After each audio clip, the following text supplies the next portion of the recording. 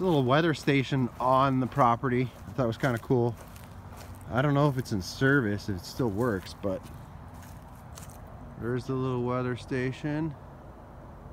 I should look it up on my phone and see if I can find the information on it. It's got the wind gauge, wind direction. That's probably some kind of rain gauge. That right there comes down, and I'm not really sure what all these little insulators are for. Kind of cool. Never seen one before. I don't know what that's all about. There's a wasp's nest in there. Don't mess with it.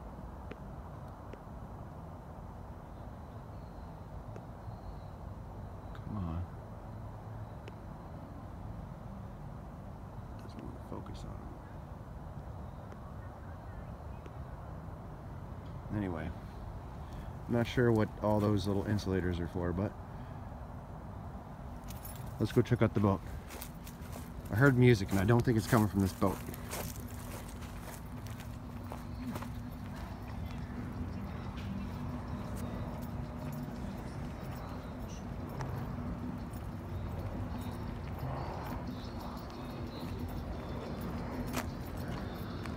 This boat has been here for over a week.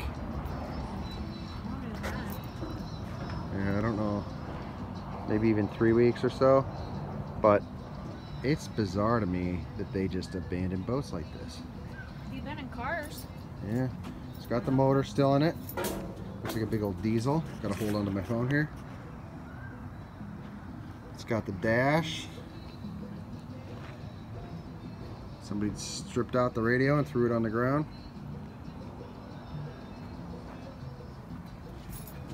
It's got the belts that goes inside into like the cabin down below. I don't know. Somebody tied it up. Somebody over tied it up, but somebody brought it here and tied it up. Or somebody tied it up as it was floating out in the river. But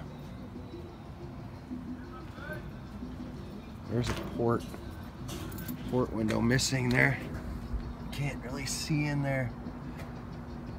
I don't want to get in there. My wife, she gets in, she can videotape. I'm not getting in. But that's crazy to me. Just abandoned, tied up at the dock. It's been gutted. For all we know, is that a marina? The marina didn't want it anymore, and they just abandoned ship. My wife's crazy. She's getting in. She's gonna get arrested. She's going to get herself arrested. Take a picture. Or video. It's crazy. Well, that's the end of my video. Maybe I'll try to tie and send the video from my wife's phone over.